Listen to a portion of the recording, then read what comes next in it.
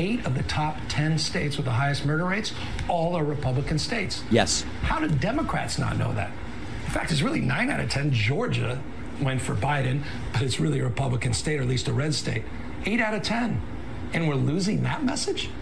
Crime is higher, as well as taxes here for the average citizen. In Texas, it's higher, violent crime and property crimes than in the state of California. 67% higher gun death rate in Texas. Why don't we push back? I don't know the answer to that. Why don't we push back?